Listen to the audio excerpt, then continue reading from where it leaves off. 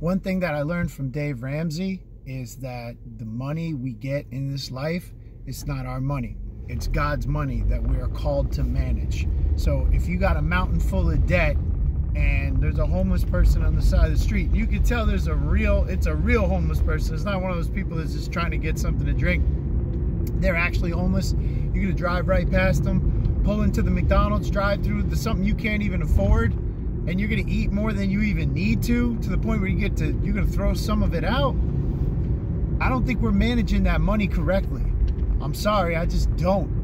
Imagine if you cut out all your entertainment, right? I'm not talking about eat less, do less. I'm just saying do a cheaper version of it. Don't go out for pizza, make a pizza at home. Don't go out for drinks, have some drinks at home, right? Don't go see the movie in the theater, wait till it comes out, watch it at home. You'll be able to stack up like 10 G's in a year.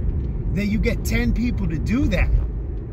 It's $100,000. You know what you could do with $100,000 in the Philippines? You know how much it takes for a family to get started with a house, a car, a business, this, that, and the other thing? About $5 grand, homie. $5 grand. So you get 10 people, 9 people plus you for 1 year, cut out all your extra expenses. I'm not saying you can't, eat cookies and cake and ice cream. I'm just saying buy it from a discount grocery store, right? I'm not saying you can't watch the fights. I'm just saying don't pay for a $90 pay-per-view. Go to Buffalo Wild Wings, get a small order of wings, watch the main event, and go home. You know what I mean? If you can walk to work without taking an Uber, don't take the Uber, right? So just save 10 grand for 1 year.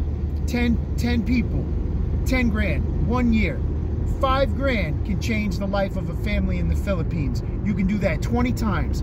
In 1 year, you can change the life of 20 families. Not 20 people, 20 families. And I'm sure the dollar stretches very far, and Nigeria, and just a lot of other places, man. I'm not gonna pretend like I'm educated on everything, but I know something's not right when we got mountains full of debt, but we also got mountains full of food.